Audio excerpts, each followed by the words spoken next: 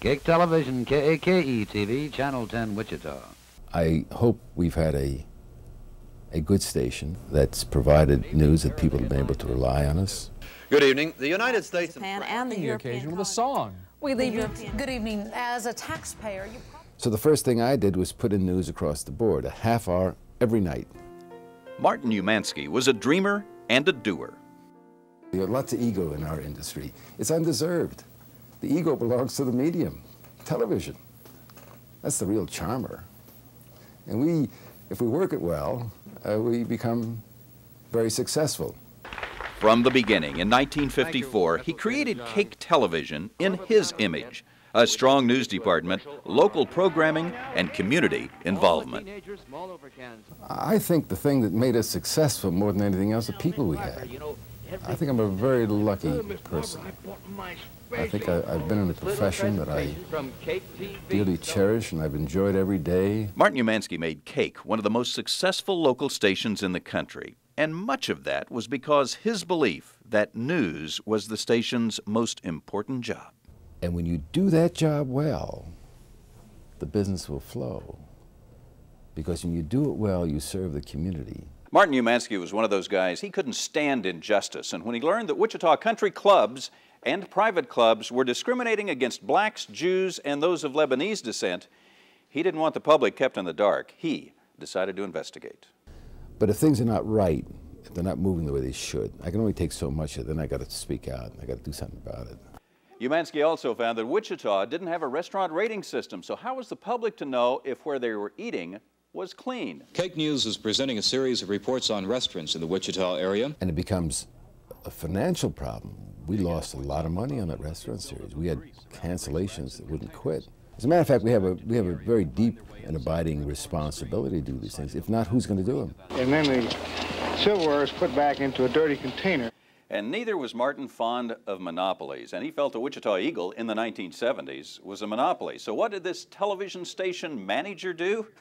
He started his own newspaper, the Wichita Sun. It was okay. It was okay. If I were to do it over, it would be on. It would continue on. The Sun may have been one of Umansky's few failures. But I want to tell you, the most important thing that's happened in all the years is there's been a personal fulfillment that's meant more than anything else. I mean, to me, each day is a joyous day. And so it was for those of us who had the honor of working for him. He was what local broadcasting should be about. From developing the first election party on television to Freddie Fudd's children's program, Umansky showed the rest of us the way.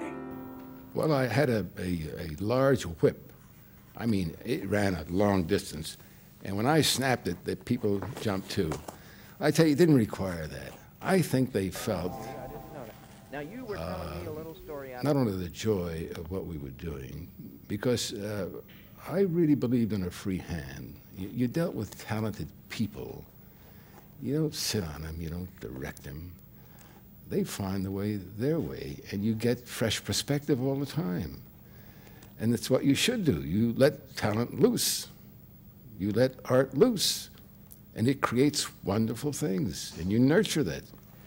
I was 18 years old when I started working for Martin Umansky, and I remember the longest walk in the world was when he called you to his office, because then you knew you had really screwed up. He was tough, but he was fair, and when we went into his office, it was called 1 hour Martinizing. First of all, I wasn't mean. I've never been mean to anyone in that sense. They may think that it sounds mean, but to the contrary, it's in the best interest of what the individual is doing, of course in the best interest of the station. I cannot tolerate having misspellings appear on the air suddenly.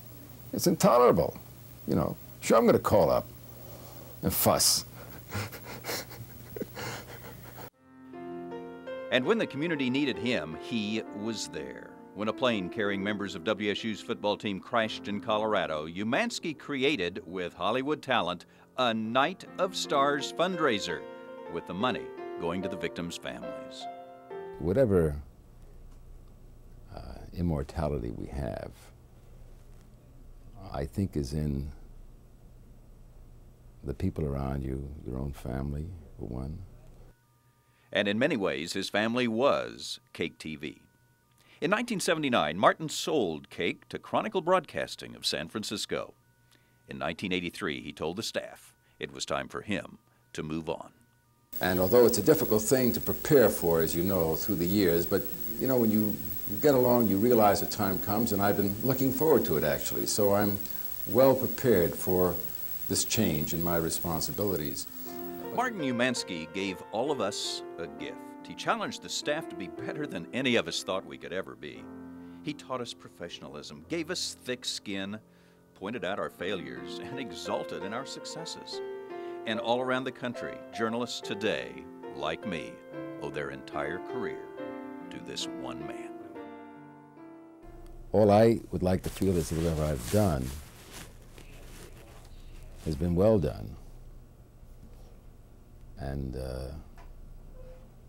that's enough.